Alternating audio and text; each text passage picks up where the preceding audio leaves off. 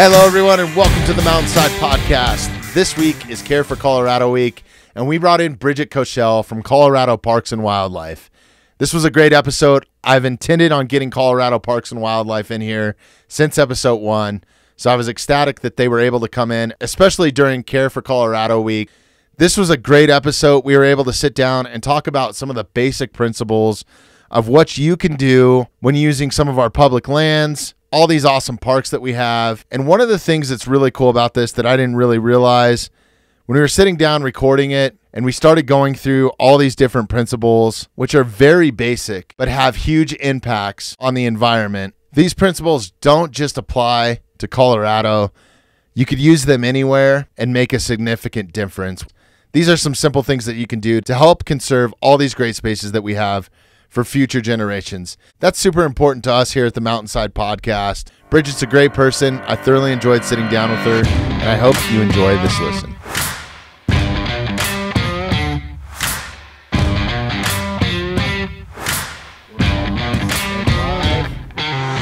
Hello, Bridget. Hello. I appreciate you coming all the way up here from downtown and hanging out with us today. Absolutely. And I am very, very excited to have Colorado Division of Wildlife in here. Mm-hmm. When I originally started this podcast, you guys were going to be our first episode, and it's taken 50 other episodes to go through between the pandemic and everything else to get you guys in here. Well, we're here now. Yeah, I am thrilled to have you here. Yeah, and, for our listeners that don't know or maybe just tuning into this thing for the first time, we are very big on conservation, trying to educate people in a bit of a funny way. We're not experts in anything, I'll guarantee you that, but we do have some experts in like yourself. But we're big on promoting just, treating public land the right way and, all the stuff that comes along with that. Whether it's getting in and out of your car, being safe, making sure we're not impacting rivers, streams, and even private land too. Yeah. And our audience is actually from all over, not just the state of Colorado. Mm-hmm. So I feel like a lot of these principles can apply other places too, which is absolutely super cool. Yeah.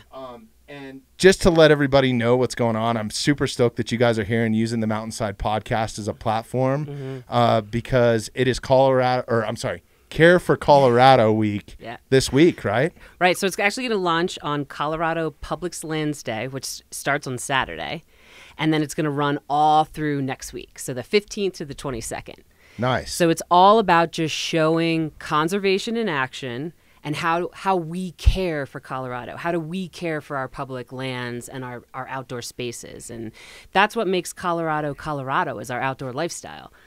That this is a part of why we love this state, why we want to spend time outside. So really what we're trying to do is just talk about leave no trace, talk about how can we balance our love for outdoor recreation with mindful conservation. What are little things that we can do to really make sure that we're keeping our landscapes clean and preserved for future generations, and also beautiful for each other. When we go out to a park, I don't want to see trash on the ground. Right. So it's just each of these steps is little things that we can do to show kindness to our outdoor community. Great. So before we get into Care for Colorado and all those steps, we're definitely going to go through all of that and cover that, especially with this week being the week to help promote it, right? Right. But, let's tell our listeners a little bit about yourself. You work for the Colorado Division of Wildlife, if I haven't said it already.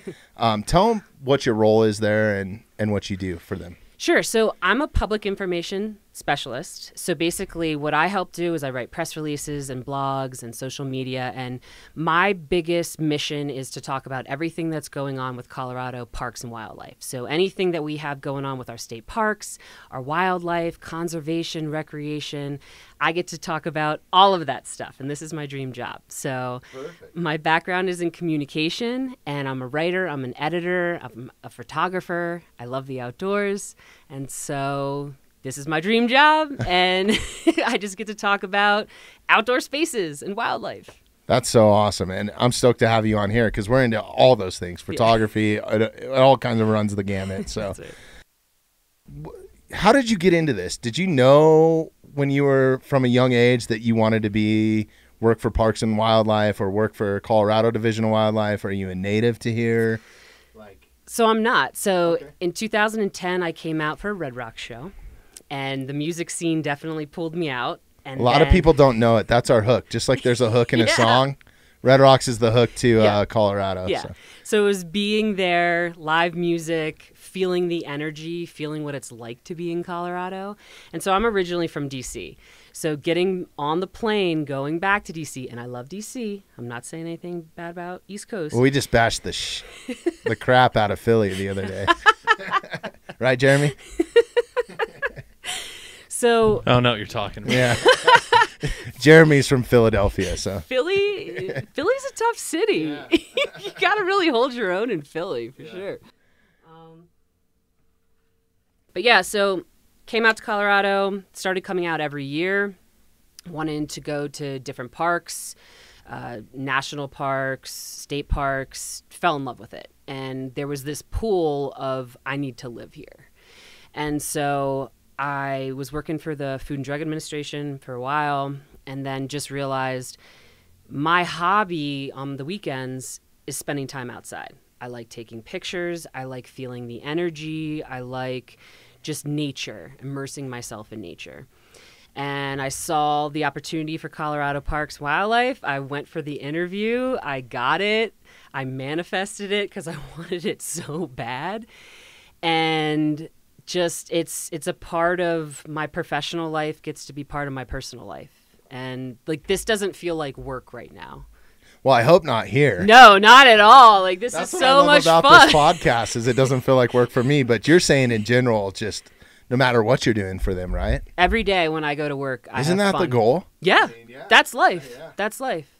I don't feel like I'm working a day at all. I get to go on mountain lion releases and bear cubbing events and cleaning up at state parks. And the staff that I work with, everyone's incredible. Everyone has a story. People have been with the agency their whole career. So 3 decades. Yeah. And they have the coolest stories to tell. And now that the pandemic's over, we can all go get drinks and we're vaccinated and sit around campfires and go camping together. And it's awesome. Kumbaya right there. Yeah, no, that's great. No, we've had some agents on in the past, or a former agent, Perry Will, amazing guy. And we had a blast with him, man. He's one of our most downloaded podcasts actually too. Cool. But super cool guy. And anybody that I've ever ran into that works for Colorado Division of Wildlife, I can personally say I've never had a bad experience. That's great. I love hearing that. And I'm a bow hunter. I am out. I mean, I grew up here as a kid. I grew up pretty poor. We didn't have a whole lot. I mean, I can remember our TV having like, you only got 1 or 2 stations in the mountains. And it was like the old rotary dial. I didn't have cable either. A microwave. Yeah, we didn't have. Okay. And I was just like, just go outside and play. You know, it was like sticks, pine cones, figure it out. All that sort of stuff. We were using as like guns and toys and, so I feel very connected to here. And I ran into a lot of those guys because I was constantly fishing or hunting or just in some sort of park. And I don't think people realize how much public land is in the state of Colorado, and we're going to get into that here in a minute. But I want to know, I'm a little confused in it, and I just want to clarify it for our listeners too. Who is Care for Colorado intended for to target?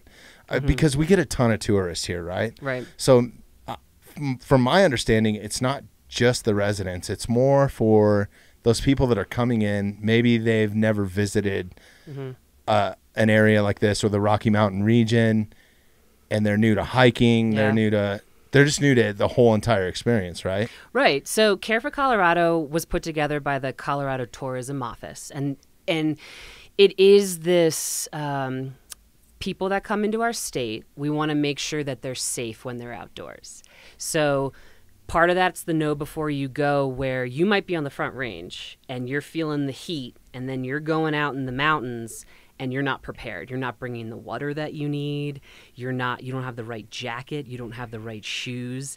So there is this educational piece that people have to understand that maybe we take for granted because we've lived here for so long. Sure. But I know when my friends come and they get off the airplane, I'm like, drink water. You got to bring water. You got to bring water.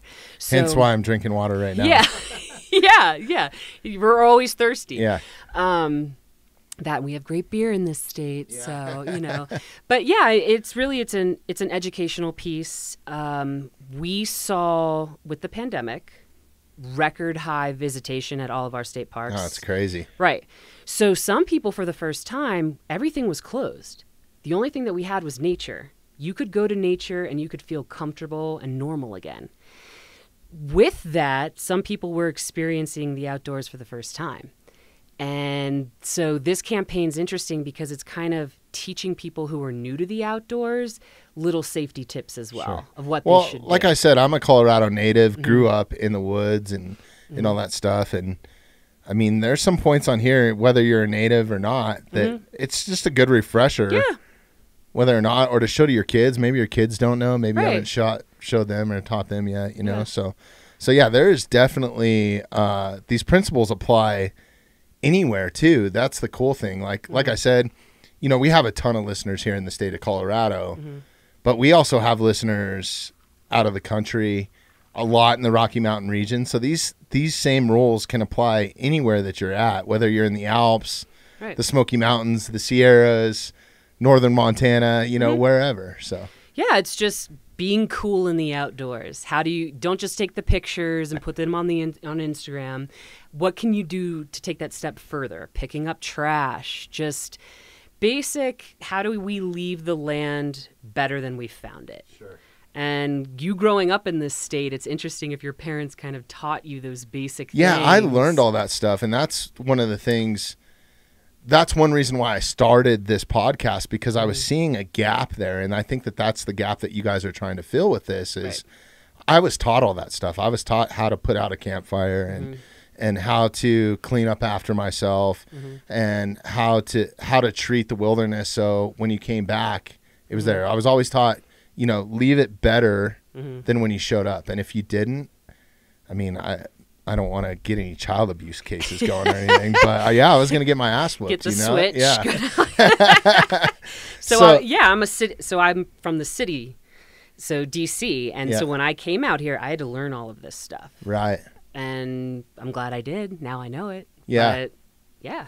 And it's crazy because, like, if you just pull up here for the first time, like you said, your friends or you, and I'm a little bit different because I was raised here and I was always going with my parents or my father figures or something like that. And they were, make sure your jacket's in your backpack before we start hiking because we're going to climb 3,000 feet in elevation. The weather's going to be different when we get to the top, or it can change in a heartbeat, right? So just simple things like that. And that's one thing that you guys are all covering. But let's go ahead and dive into those 7 things. Okay. I'm calling them the 7 commandments because I don't know. What would you call them? The 7 rules, or it's not a leave no trace principles. Okay, there we go. That sounds 7 way better. 7 ways to care for Colorado. It's always 7. Like there's 7 steps, 7. But it's good that we cleared that up. So the 7 principles, and the first one is just know before you go, right? And I'm going to let you explain this because you are the expert. But what all does this entail?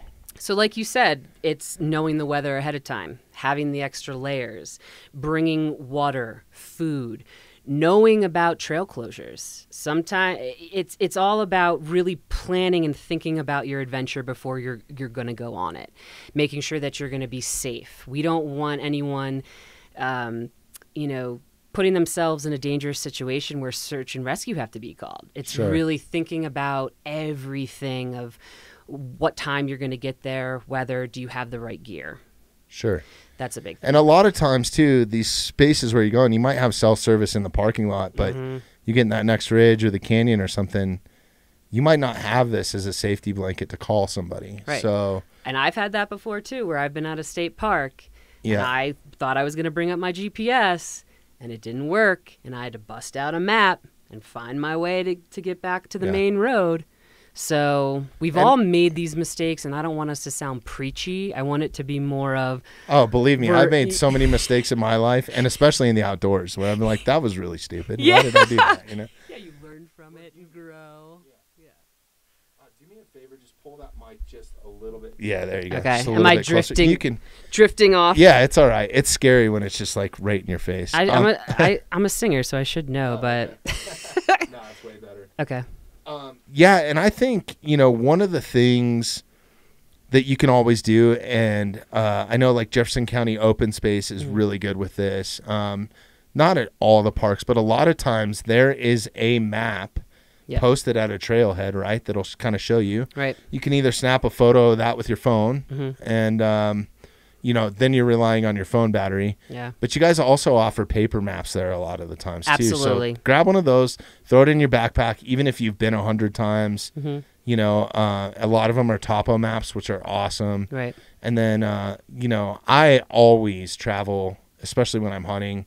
Like I have a GPS that I take, and if you can afford a little Garmin or one of these badass GPS systems that are out there, a tracking system that has an SOS, some sort of button on it, that's great. You shouldn't rely on that either. I also tend to, especially when I'm hunting, whatever area I'm hunting in, I love those National Geographic maps because of the material. If they get wet, they don't fall apart. Right. And a compass, and just learning some navigation. There's a ton of schools out here where you can learn navigation. Having a compass is so important. Yeah. So important. So if you do get turned around, and those are simple things to carry, it's not heavy in your backpack. It's not a big deal. Exactly.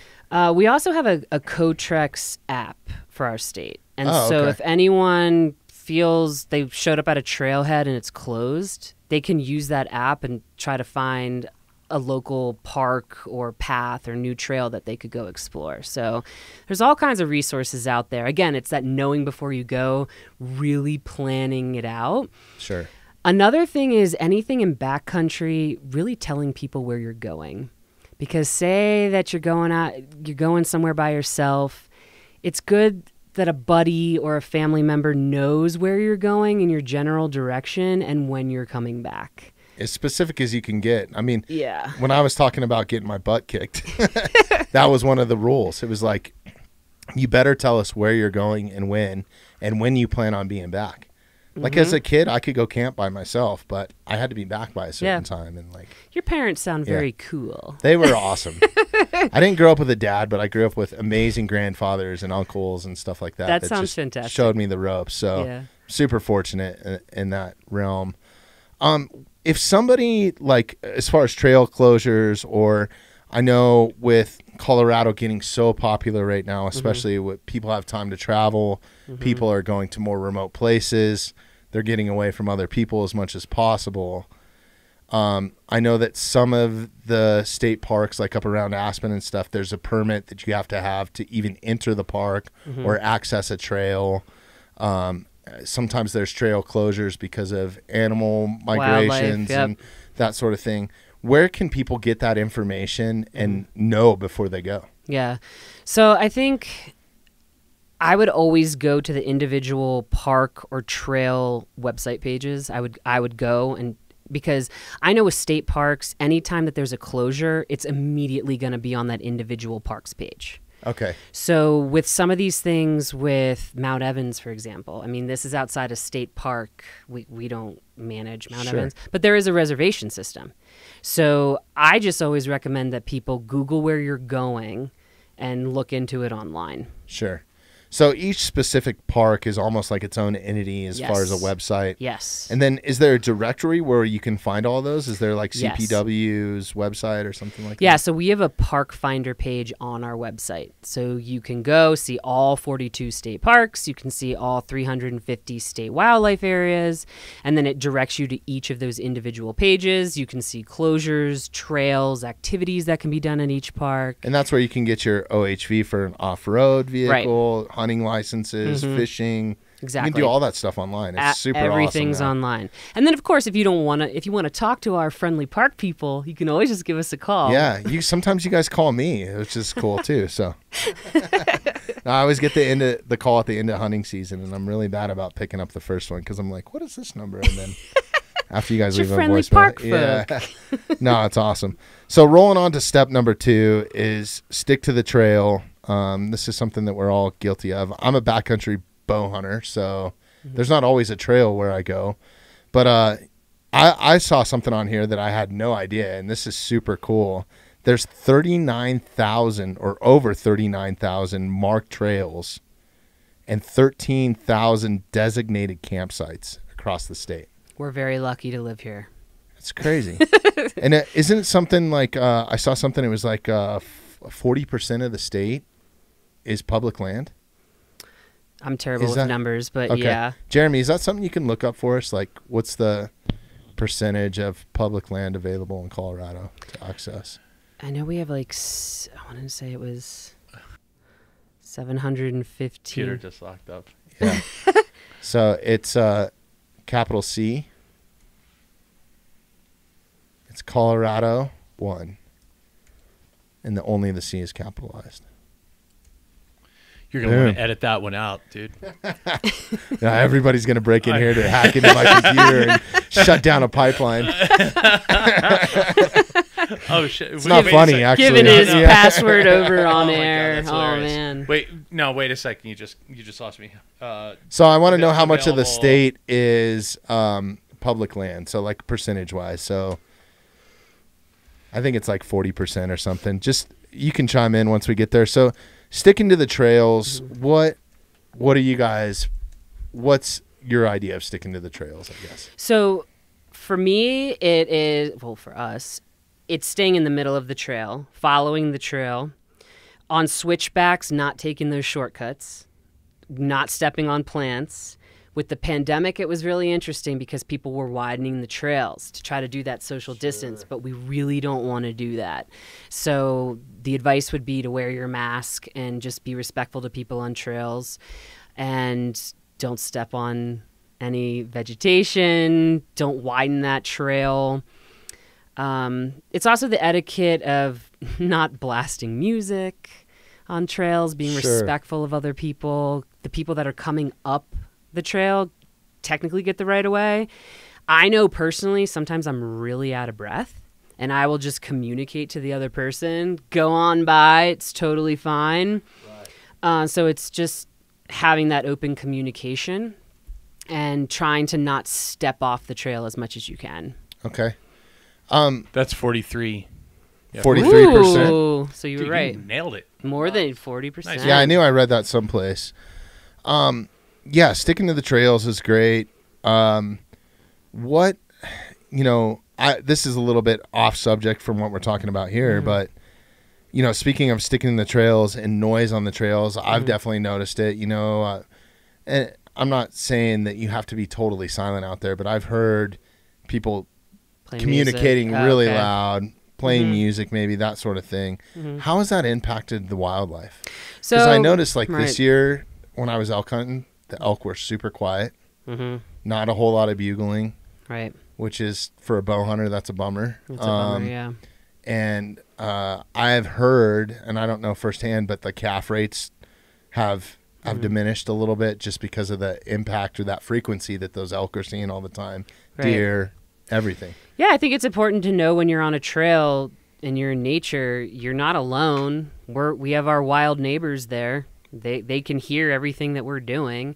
If we're loud and screaming and playing music, that's not appealing to them, and they're going to drift off and want to get away from those trails. And the negative side of that is then you're not going to be able to see as much wildlife. Sure. And there has to be that level of coexistence of you stick to your trail, you go about your business, they're going to go about theirs. So you can, of course you can talk to your friends, but you shouldn't be screaming or blasting a boombox. Like, right. You shouldn't do that. Some people need to go into nature to disconnect and to hear the sounds. And there's that. That's me. Yeah, right. To ground yourself, yeah. The mental benefits, the health benefits. So it's that coexistence of how do you be respectful to each other and the community. And that's an important thing. But this is one of the things that you guys are asking. So if you find somebody with a boombox and you're a park ranger, can you bust them? I mean, What's I the... don't know if they give it. I mean, we're Doesn't really work that way. our huh? staff is very friendly. Yeah. I think you'll get like a nice warning Sure. of, hey, come on, can you keep it down? I've been camping before where people are blasting their music into the night. It's a bummer. It's not something you really want. So if someone was to complain, then yeah, our rangers would come over and say, please be considerate of other people. And I think that this is also a misconception. I think that a lot of people just conceive with all this public land that there's hundreds of people taking care of it, and there's, park rangers everywhere. Well, there's really not. I mean, Right. a lot of the people that manage these wildlife areas or wilderness areas, it's pretty sparse, and they have a large territory to cover, correct? Yeah, I want to give a little plug again to Sure. my colleagues. Visitation went up by 30%. We hit record numbers of visitation. So we knew people wanted to get outside. Our staff worked really hard to make sure that all of our parks were open. But to have to pick up tons of trash after people, that's not their full-time jobs. They're Right. making sure that the trails are well kept, that the facilities are well kept, that the visitor centers are staffed, that if there's an emergency situation, that they're taking care of someone who's in danger. The wildlife conservation, our wildlife officers are out there. You are responsible for your own trash. Yeah, it's not them. I mean, they're not. I They're not think- there to empty the trash cans. Yeah, there's no cleaning person on a trail coming behind you picking up your trash. It's like, would you throw trash in your backyard? No. Yeah. Colorado is our backyard. These are our spaces, our outdoor spaces. So, yeah, be cool. Pick up after yourself. And then another part of like sticking to designated areas, whether it's a trail or a campsite, right? A lot of those, when it comes to water. So like say you're camping on a lakefront, which there's a ton of awesome lakes that you can camp at. If you, correct me if I'm wrong, like if you're bathing yourself or if you have one of those awesome outdoor showers or anything like that, you're supposed to be 200 feet away from that water, right? That's correct. So you're not impacting the river with fish with like soap suds and Right. And there's a lot of bio-friendly soaps out there specifically for camping and hunting, Right. that sort of thing. That's But so still, true. those you Right. want to use 200 feet from the water. Exactly. Yeah, we don't want to muddy up the water. Think of friends as, fish as friends. They don't want the bubble bath. That's not cool. So, yeah, if you're going to use the water, be clean. There's also a lot of stuff that you can buy where there's jugs of water where you can kind of wash yourself off by yourself without having to get in the streams and the creeks. So that's another option. Those solar showers are awesome, man. Yeah. Like when I'm elk hunting, and sometimes in September it can Yeah. be super hot. Sometimes it can snow too.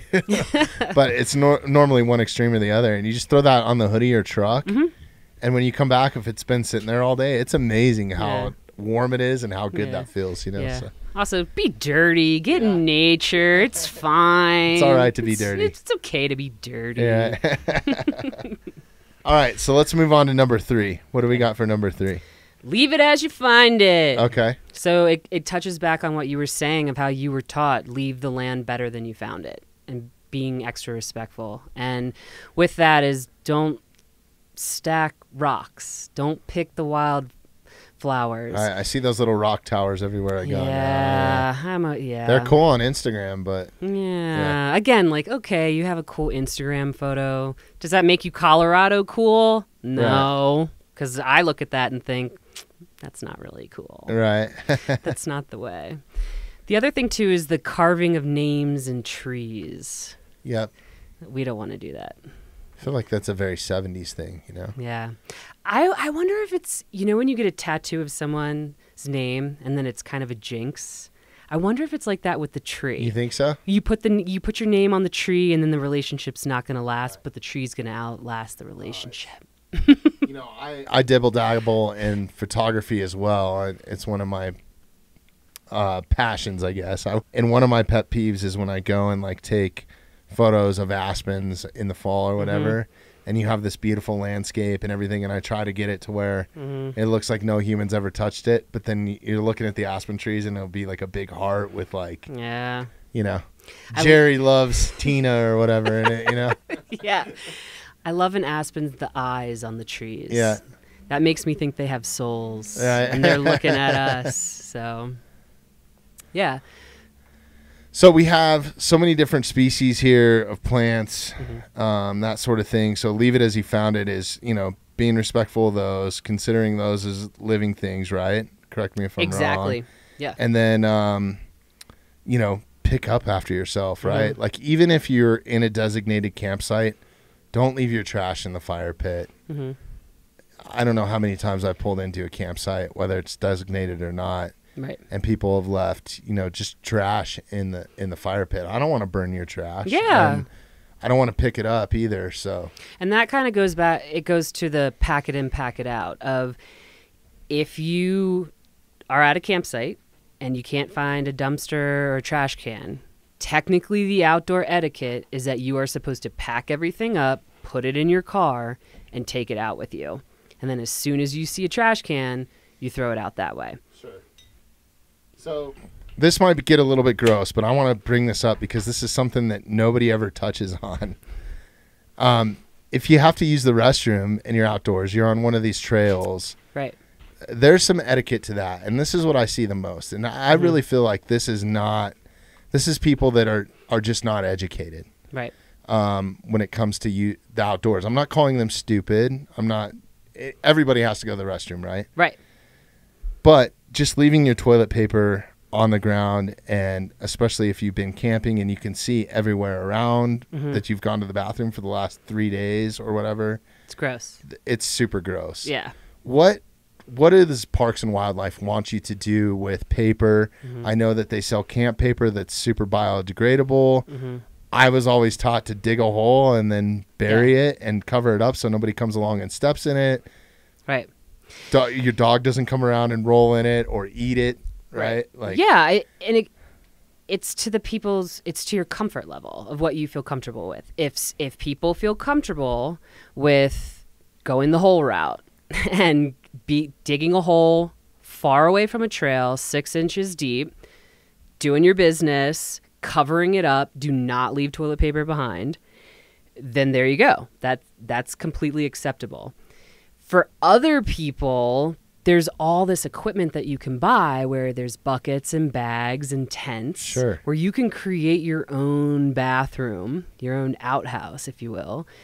And it's kind of your own little safe space in your zone. And then when your camping trip's over, put up the bag, toss it out, or close the bucket, and then take it out with you. Again, it's the pack it in, pack it out. There is an etiquette to it. You don't want to be that person with just toilet paper everywhere. That's gross. So super disgusting. That's my number one pet peeve. And I know I'm going on a rant here, but that pisses me off, literally. Yeah. And then, of course, with the dog poop bags as well. That's another pet peeve of ours here. And trust me, I've been on hikes before where I'm 20 minutes in, my dog goes to the bathroom, and then I have to double, triple bag it and put it in a waterproof bag. My trick is I do a dryer sheet, and I have the dryer sheet so it doesn't smell so bad. And it has to go in my backpack. And I hook it to the outside of my Camelback. And it's annoying, but it's the pack in, pack out. And then depending on when he goes to the bathroom, sometimes I'll hook it up to his little harness. And then it's teaching him, too, of... My dog's got one of those little tactical harnesses that was gifted to me, so let them do their part too. It's got little bungees on it. You just clip it on there. That's fine. Yeah, they're cool. She doesn't care. She's doing her part. Yeah, she's just happy to be outside and on a trail. So, all right. So moving on to number 5. I think we covered number 4 is trash, right? Yes. Okay. We've covered that. Yeah. Okay. So wait, we're on number 4. Or we're going to number 5. Yeah, well, we kind of just skipped from 3 to 4 and now we're on 5, I think. Yeah, I don't know. We naturally went to trash. Yeah. It was just like... we just knew it was next. Subconscious mind kicking in here. Number 5 is be careful with fire. God, how important is this? I mean, last summer, those wildfires, that was scary. It was insane. We have a dry climate. And I know when I went camping... really have to look up the bans. If there's a fire ban, do not set a fire. And it can be super confusing. I'm telling this to everybody. Even myself, I get confused when it comes to the fire bans because it's by county. And then a lot of times in wilderness areas and stuff, you don't quite know where that county line is. Mm-hmm. I would just say, pick your closest county and try to figure out what the fire restrictions are there. Right.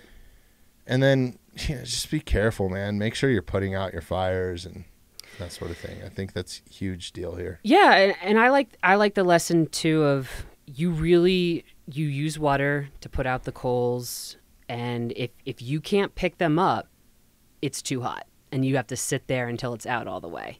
It takes a lot of water to drown a campfire. Yeah, it takes a while. And then when I wasn't sure, when I went to certain state parks, I would just ask the rangers, can I have a fire here? Sure. Where can I go get wood? Where's the best place? And they helped me out. So it's completely fine. What are the rules with that? If there's dead downfall on the ground, can you pick it up and burn it? Can you go hack down a tree and burn that? I wouldn't cut down a tree, but Okay. if there was anything on the ground of sticks, I did ask the rangers, and they would kind of point out certain areas of what I could use. Uh-huh. But I did purchase wood at a local shop that was up the road, and it's good for them with the economy and helps them out. And I think that's a big thing too. Is a lot of campsites, if you go to a designated one, and this is super important, I feel like, because we've seen what beetles do and what they've done to Colorado. Yeah. Is insane. Like if you go to Grand Lake and just look up on the mountain, and now most of that's burned, right? It's so sad. But it's insane what the beetles have done, like the beetle kill that comes in, and that was all from just people bringing in their own firewood or whatever. So a lot of times at those campsites, they'll have firewood for you to buy or try to buy it locally, right? Right. That's the best way to do it. And then you're not bringing in any critters with you too across state lines. We don't need any of that. Yeah. I think another thing to bring up here too, and not to beat up all the smokers out there, but a few of those fires last year were started from cigarettes, right? Like being thrown out of car windows or maybe just thrown on the ground, right? I mean, that's basically you're holding a piece of fire. Yeah, I'm not a smoker, but that drives me nuts because if you just look out in the summer how dry things are and you're going to throw out a cigarette butt, that's not good for anybody. Like we have to, again, it's a respect piece and it's trash. Right. Like, come on, don't throw your trash on the ground. Yeah. That's not Back cool. to the trash. Yeah. Number 4 is a huge one. So I think another thing too that I was taught from a young age was just like, don't leave your fire just to burn out. Like put it out before you go to bed. Like anticipate, right? Like don't throw a bunch of wood on it and then be like, oh, all of a sudden I'm tired, right? Like I was always taught like, okay, we're going to let this burn out, or you got to stay up until it burns out. Right. And then you got to put it out before you actually go to bed because Absolutely. especially like if you're in a spot like the flat tops or something like that, you can get these microbursts of wind, and we all know that oxygen feeds fire. Yeah. And I made a mistake it was 2 years ago. We were at the flat tops camping. The fire was completely burned out. Nice, beautiful, calm night. Drowned it, right? Probably not as much as we should have. Okay. I get in my camper, my uncle's in his tent, and all of a sudden it was like Armageddon hit, and it was like torrential downpour, rain. Now the fire was fine because it was raining, but it was just crazy wind. Well, one of the gusts of wind blew a camp chair into the fire pit, and there was still enough hot stuff in there and enough oxygen that it ignited the chair. Whoa! So I had to go out gotta like in prepare the middle for of the night. Yeah, I was unexpected. like, what the hell? Yeah, like, lost a chair. Well, that's actually a good tip then. If you're going to have a fire, enjoy it, embrace it, be careful with what's surrounding it as well, or it can land in the fire. That's right. So put away your camp chairs before you go to bed. All right. So number 6 is keep wildlife wild. So this is super important to me. I see a lot of people doing this, and growing up here, like one of the things that makes me feel so connected to Colorado is I grew up in a family full of bow hunters, and like hearing an elk bugle or seeing deer or seeing a mountain lion or which is very, very rare, Mm-hmm. or seeing that wildlife, do what it naturally does is awesome to me. And that was really disheartening last year to not hear elk bugle. So, yeah. This is important. What's your guys' principles when it comes to what's the best ways to keep wildlife wild? So right now, we all have to be very careful with respecting the young wildlife. This next generation's being born right now in the spring. And it's so important not to approach wildlife, leave them alone, coexistence. Not to mention you can get really hurt. That's normally when people get hurt, right? Yeah. So definitely with moose, you could see a baby moose and then you don't see where the mom is. And if anyone was to try to approach it, that mom's going to come charging. Sure. And that's super dangerous. So the best thing is to just honestly leave them alone. It's the nicest thing that you can do. Admire them from afar. Be grateful, appreciative that we live in this state with 960 different species of wildlife. Really? That's yeah, crazy. there's That's so awesome. many. Yeah. I love this state. I love this state. But the best thing is it's that respect piece. It's really just don't approach them. Do not feed them. They're born to live a wild life. They're in the wild. They're going to do their thing. Let's let them do their thing. Yep. And that's it. If you see, wildlife photographers, they have huge lenses. They're really far back. You might look on Instagram and see these amazing pictures of wildlife, but they're not up close to the wildlife. They're far away. I can tell you it's dangerous, especially even around here, like around the lake. And you know how many people visit this lake that's right here. There's elk. And they calf close to the lake because there's a water source and there's great food and they got awesome spot to hang out, golf course and the lakefront. But there's a lot of people that get chased by their mothers, Yeah. Yeah. Even the geese. Right. I don't mess with geese. Yeah. I do not mess with the geese. But they're having their babies and again, it's kind of like a hey friend from afar and leave it be. Yep. And that on trails too, even apple cores, not leaving any of that behind. Sure. Because if we leave any food source on our trails, little critters can come. And then when little critters come, bigger critters can come. Sure. So it's all food, just keep it to yourself. They don't need to be fed by humans. Yeah. That was a big thing too last year that we struggled with a little bit. People feeding deer on their deck. Yeah, we don't want that. We had somebody in our neighborhood doing it, and it was crazy enough, I'll tell you a little story, and this is it's not in a wilderness area. It's all on private land. Super nice old lady that lives down the road, feeding deer down the road. I'm pretty sure. I don't know, but the deer are always in her yard, always. Okay. And funny enough, all of a sudden, in the middle of the afternoon, my daughter goes, Dad, there's a deer on our deck, and our deck is elevated. Ooh. And he walked up to our sliding glass window like, hey, what are you going to give me? But that's the thing. They're learning. They learn humans are a food source. And what's scary with that is they can become aggressive. Sure. And again, they're wild animals. We don't know what they're going to do. And that's what started to happen is people thought, well, I'm feeding them, I'm doing the nice thing. But then they become aggressive.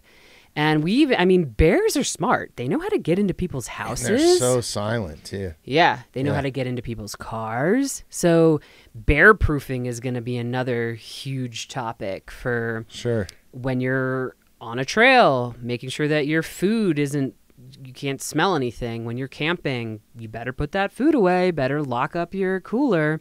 Yeah. We've seen bears break into coolers. Oh, yeah. They know how to push coolers down. They break into cars every summer, Yeah, they can smell gum and get in a car. They're very smart. Yeah.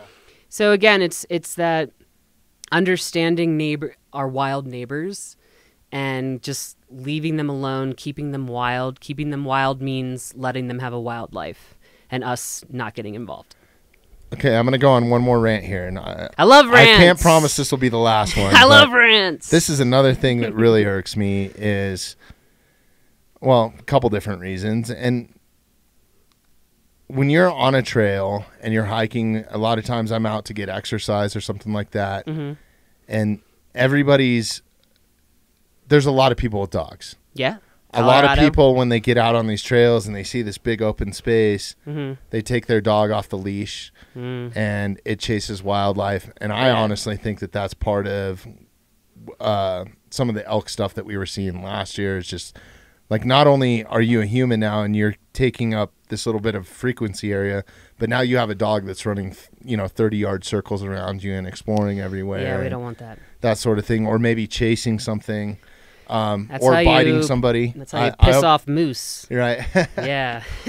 I've almost been bitten a couple times actually too, and that's another reason. Like, because I go out running, and you can come up on somebody pretty fast, and if their dog's off leash, they might think that you're attacking them or whatever. So they're just trying to protect their owners. They're just doing what a dog naturally does, right? But yeah, let's stay away from that. Let's keep our dog friends on leashes. Yeah. Out of respect again for wildlife. I mean, it's posted everywhere too. Like that's what I don't understand too. So yeah, you can get a ticket for that in a park for sure if you don't have a dog on a leash. And then again, that goes to the know before you go. There are some parks where you're not allowed to have dogs, and that's because of the wildlife. Yeah. Okay. Yeah, it's just not a good idea.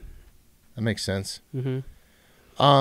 So 7. What is 7? Jeremy, you might have to pull this up. Share our trails and parks. Okay. Here we go. So this kind of goes back to the principles, or I'm assuming it goes back to the principles of, probably should have read this before the podcast.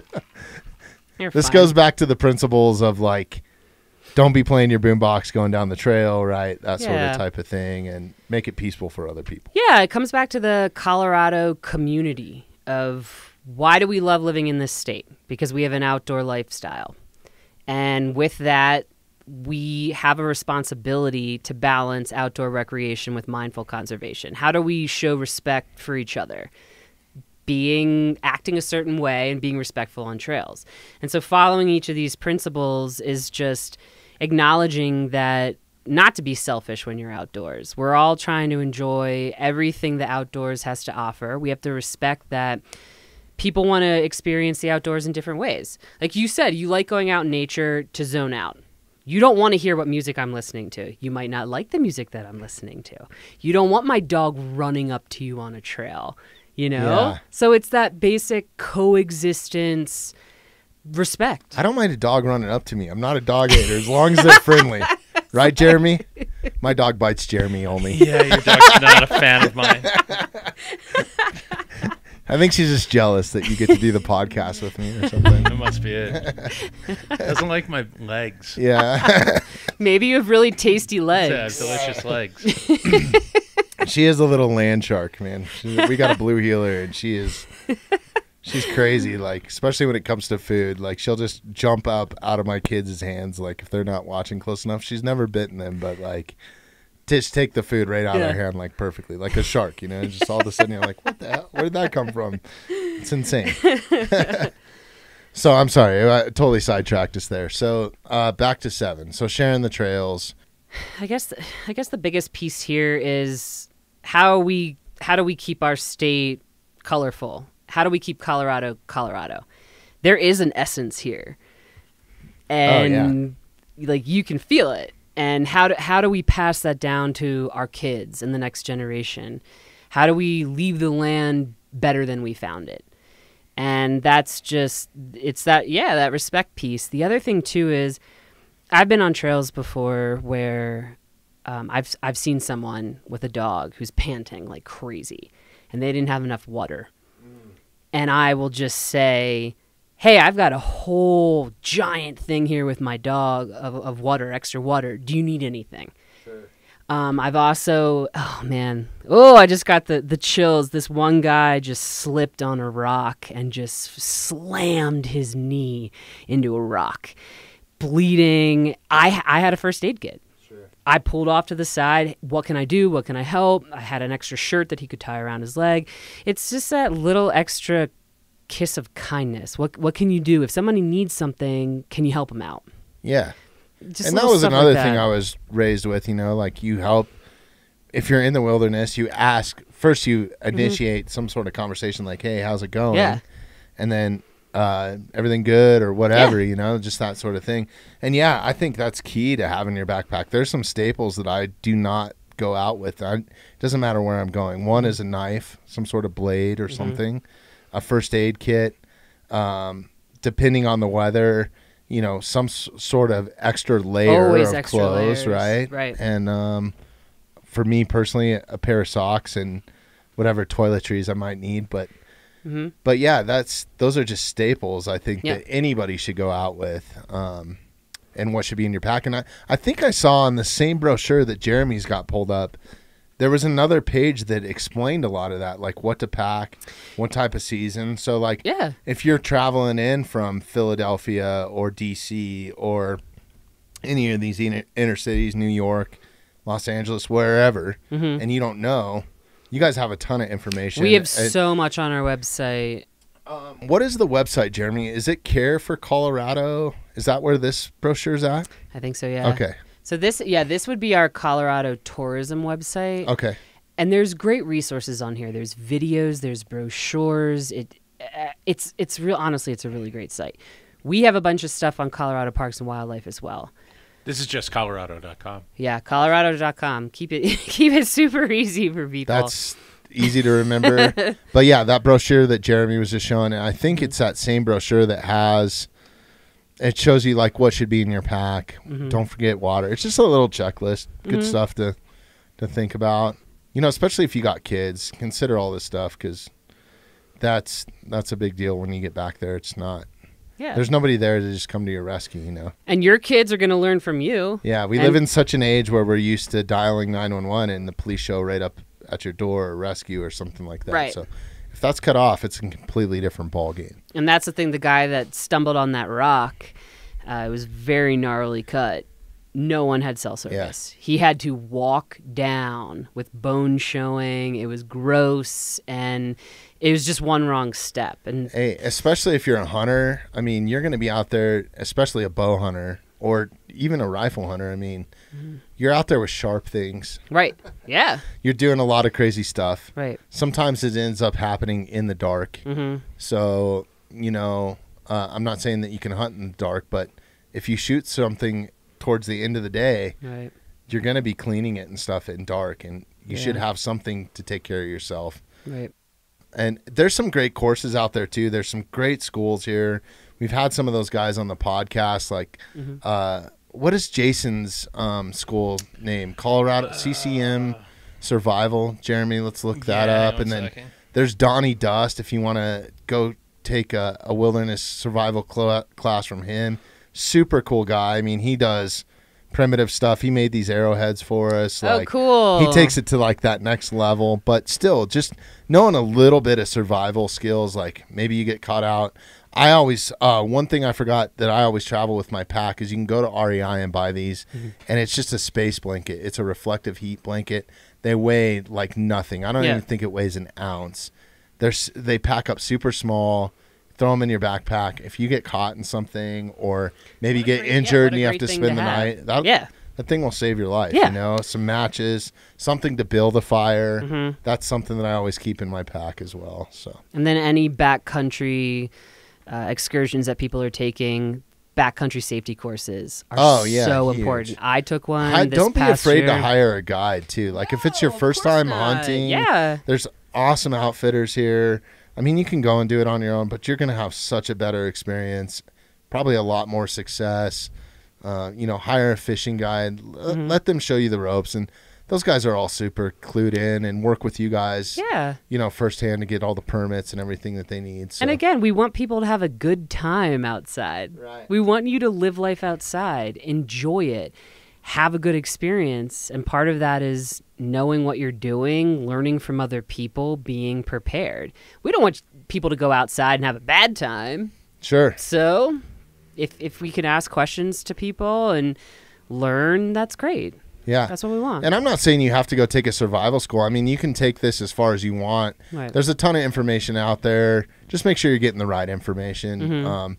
But yeah, there's some online stuff that you can go through and just stuff to have and stuff to know. But yeah, Jason's is, what is this, Jeremy? That's Survival University. Survival University, that's what it is. but it's Jason Marsteiner. Okay, cool. Great guy. Good guy to learn from. He's right down in the Springs, and he does courses all over the state. He does stuff with Flight for Life. I think they do wilderness first responder courses, which I keep saying I'm going to go in and take. If I could ever get a break from podcasting, that's one thing I want to chalk up on my outdoor resume is that. Yeah. Just in case you encounter somebody that needs help like you did. Yeah. Oh, but his is actually Colorado Mountain Man Survival. Okay, cool. Yeah, he's got a couple different. He's busy. Yeah, he's a busy guy. Awesome guy, too. We've had him on. He was actually our first episode. That's He was our next great. call when Colorado Division of Wildlife couldn't make it. So he was our Well, plan this has B, been but so much fun. I mean, I'll come on anytime you want me to come on. This is great. you guys have 7 rules, 7 commandments, 7 whatever we dubbed them as Principles. principles. I'm going to add a few. Can I add a few? Of course. Okay, and these are just things that, and I don't mean to sit here and rant, but these are things that I noticed. I've had other people notice. A lot of times when we have a guest on, we will ask them like, hey, you spend a lot of time in the outdoors. Maybe they're an outfitter. Maybe they're a fly fishing guide. What do you notice? Yeah, no, it's great. And this just culmination, like going back through some of those conversations. And one thing that I really noticed living up here, we have so many open space parks and state-run parks. We have national parks. They're all stone's throw from here, right? So you can access all this public land. Yeah. And I don't think that the parking lots were ever set up to handle the volume that we saw because everybody was off of work. Right. So, and this also goes to impacting wildlife with sound and that sort of thing, right? So I've seen people not utilizing parking spaces, so they're pulling up in the grass and dirt, that sort of thing, just destroying the area outside of a parking lot. Right. And then a lot of like impatient people. I've seen 2 or 3 people honk. You know what I mean? Like, we're not in a city, right? Yeah, like, that's not the way. yeah, people get upset because it's overcrowded, especially up here where we're at. We're like one of the closest places to go recreate from Denver. So if you go into any of these parks up here on a Friday or Saturday, there's cars lined up and down the roads. Just be respectful of what you're doing. And what I know at certain points they were closing some of the parks up here and they had rangers, but they couldn't police.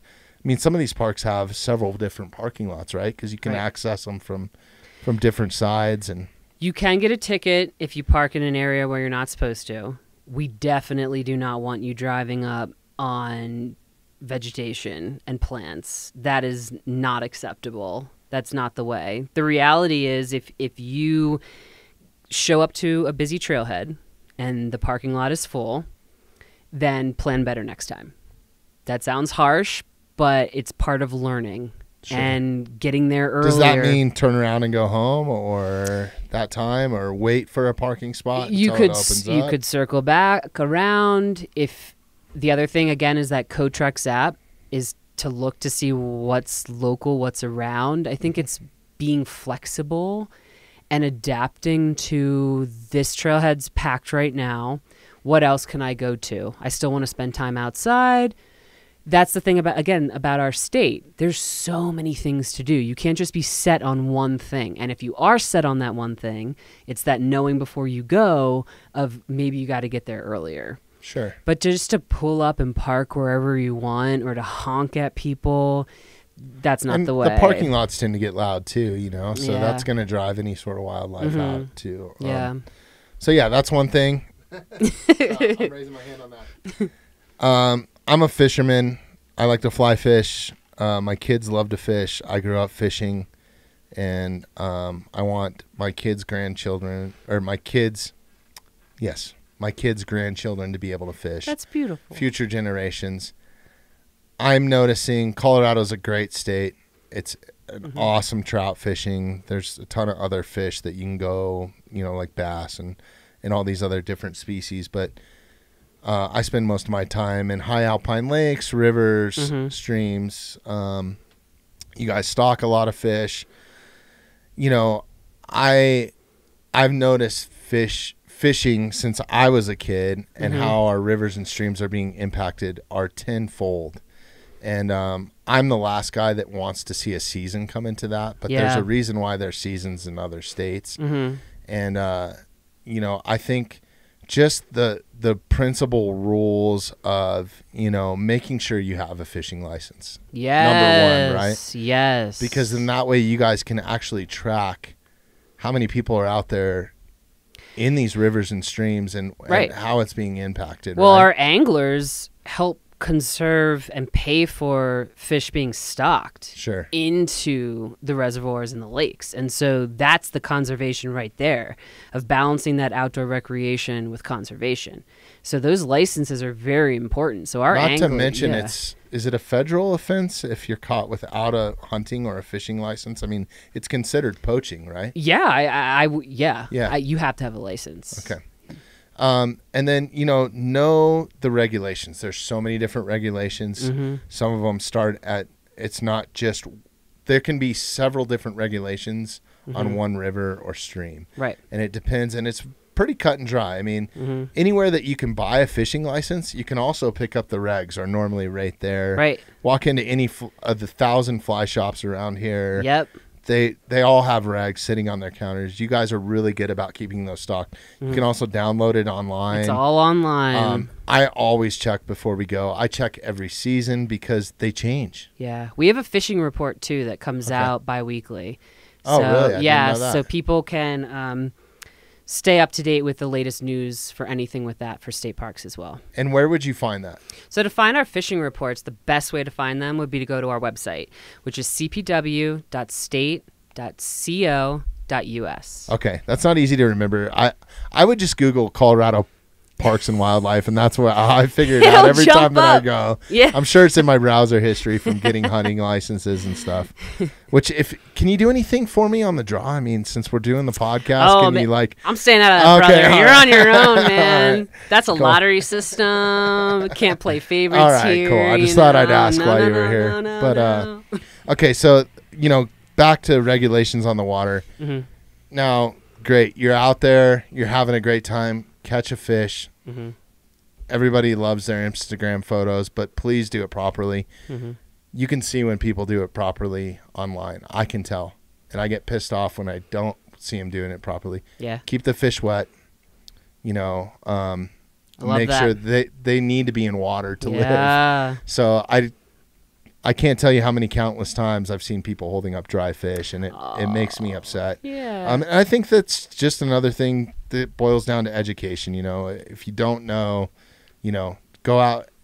That's where it comes into like hiring a guide. Maybe if it's your first time, you're gonna have a lot better experience. You're gonna learn the ways to do it and not to do it. Right. And And you don't want to be that person. That's right. And then also key, especially once it gets hot in those summer months, check, water temperatures, the CSF, the water flows. That's super important. I want future generations to be able to fish, and I fear at the rate that we're going right now, if you guys are either going to step in and manage it the way it needs to be managed, and you're going to have a permit to go to every single river or lake or something eventually, and I don't want to see that happen either. Right. Or, if we all just take care of it, maybe we can all enjoy it. Yeah. That's what's good about this podcast. Yeah, no, that's what the listeners out there. That's why we're trying to fill the gap. Help us out, friends. So, number 9. This is number 9, okay? And then I'm done. I don't think I have a number 10 unless Jeremy's got one. But Jeremy, I hope you have one. Hold on, I'll work on it. Jeremy's got a lot.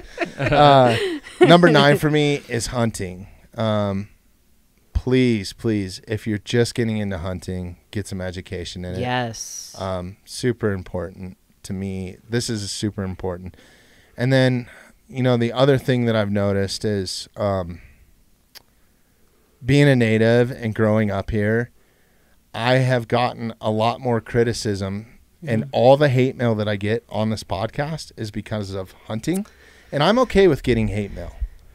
But please remember this, that hunting is, just be educated in it. There's a lot of people that think it's just for the sport, and I think it goes a lot further and deeper than that. For me, it's more of a foraging.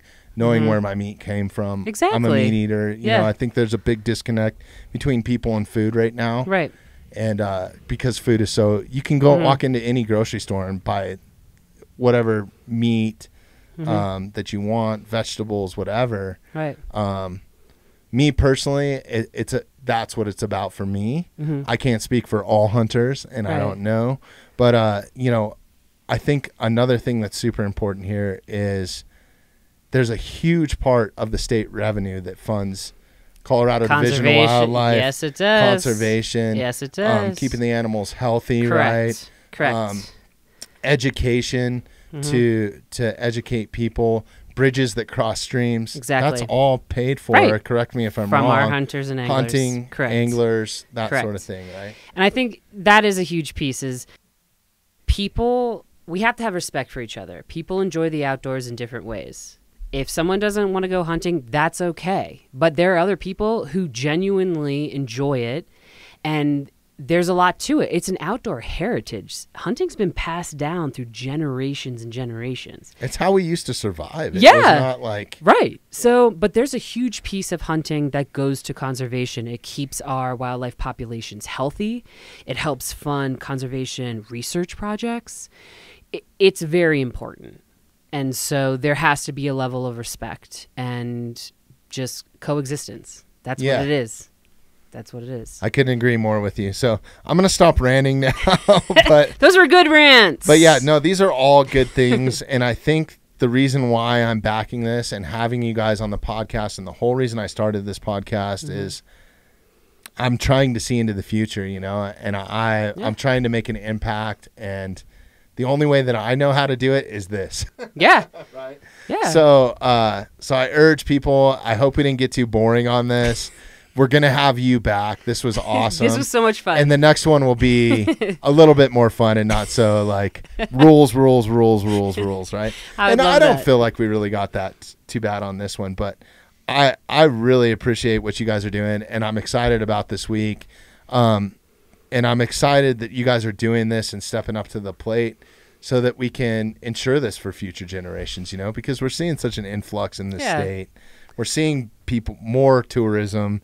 Right. So I urge, if you're listening outside of the state of Colorado, which a lot of our listeners do, you know, even if you're going into Wyoming, Montana, anywhere else, I mean, you guys have great information. It just doesn't have to be Colorado either. No, right? it's just it's public lands, respect for each other, our outdoor community, and it's all of that.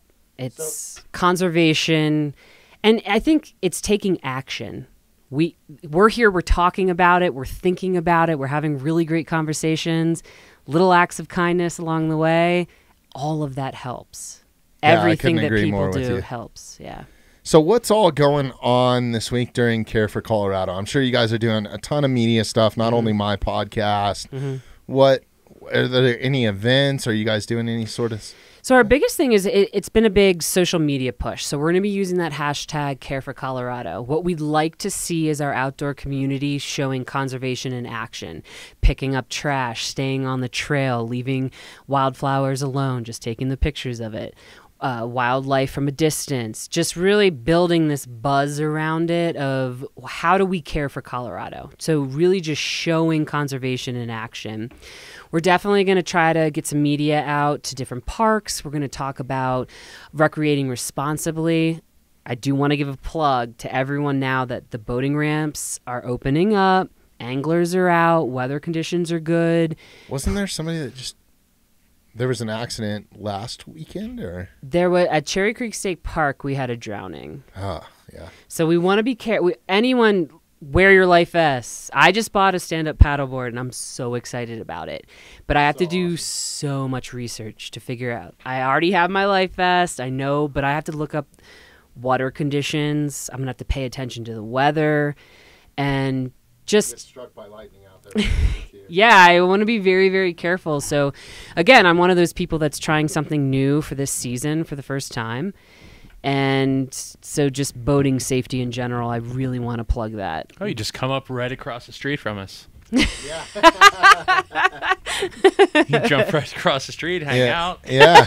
Come up. We'll go paddleboarding together. located. I would love Okay. to do that. I I'll would show you love the to do that. Have you been before? No, but if you can teach, you know, I can. Yeah, I used to do it in the ocean. I would love to do that Yeah. with you guys. See, Okay. learning the way, Literally across the sharing. street from a lake. Yeah. I would do that, definitely.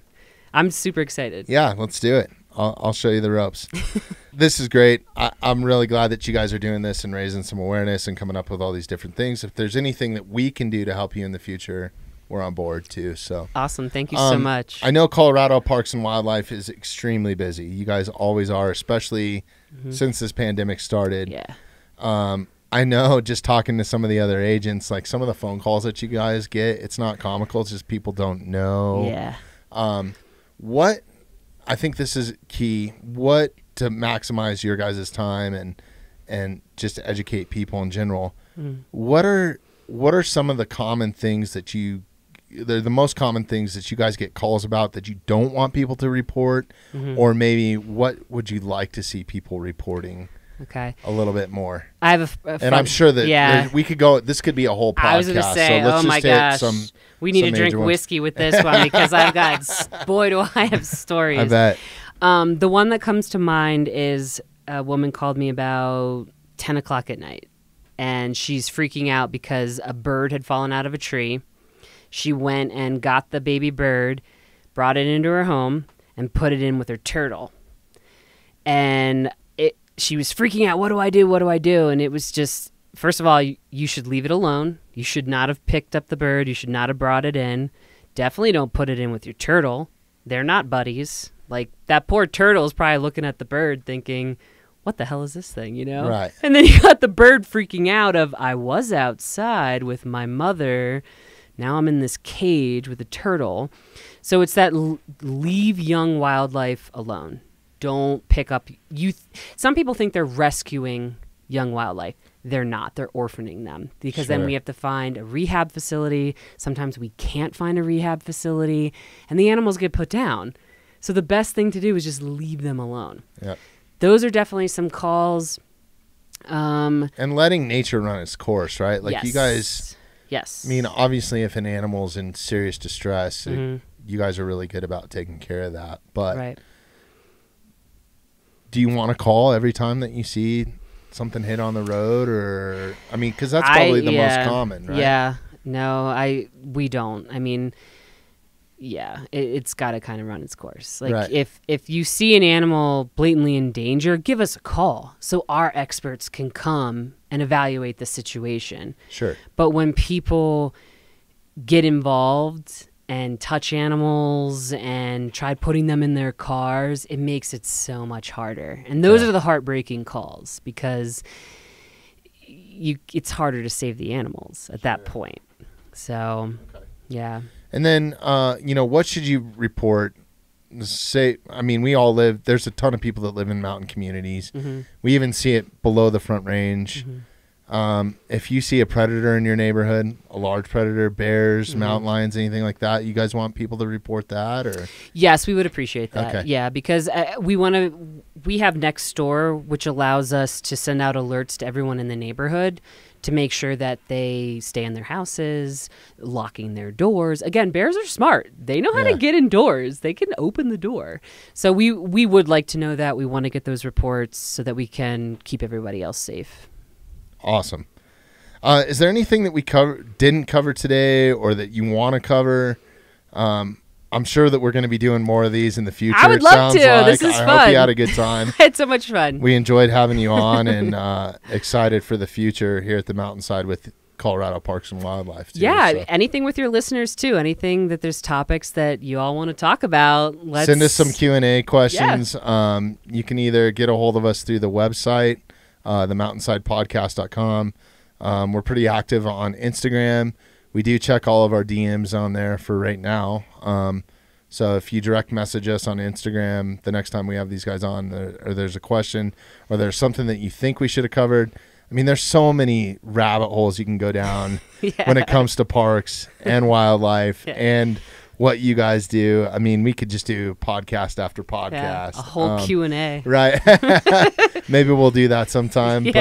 But yeah, no, I really appreciate your time. I know you're super busy. We're going to get you out of here. And thank you so much for coming in. Yeah. Before we jump off, if people wanted to contact you for a media thing, how would they get a hold of you? Do you have an Instagram?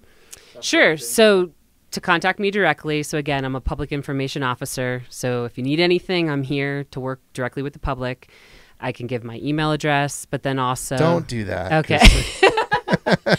I'm Give on them call like 24/7. I guess you can if you want. So, Yeah. I mean, Give them a website or something, or a general one. You guys are really good with phone calls. That's actually how I got a hold of you. yeah. For this podcast, I would urge anybody if you have a question for CPW, they always pick up the phone, which is super cool. We will pick up the phone. I love that because I'm old school when it comes to that. So give them a call.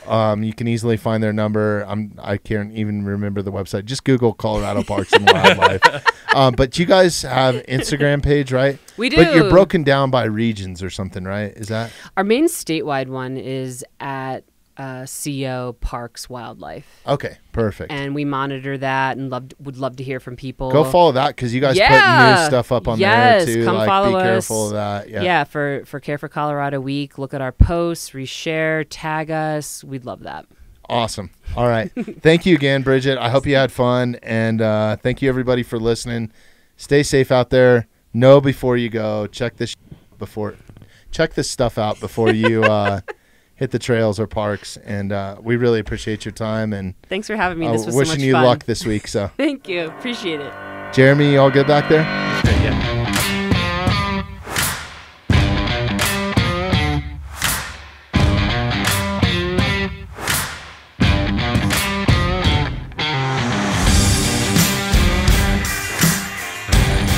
Thanks for listening to the Mountainside Podcast. If you haven't had a chance to do this already, please take a moment, follow, like, subscribe, or rate on whatever platform you catch the Mountainside Podcast at. Also, if you'd like some more information on upcoming episodes, safety tips, access to all of our affiliates, and all the badass discounts that we get here at the Mountainside Podcast, check out themountainsidepodcast.com.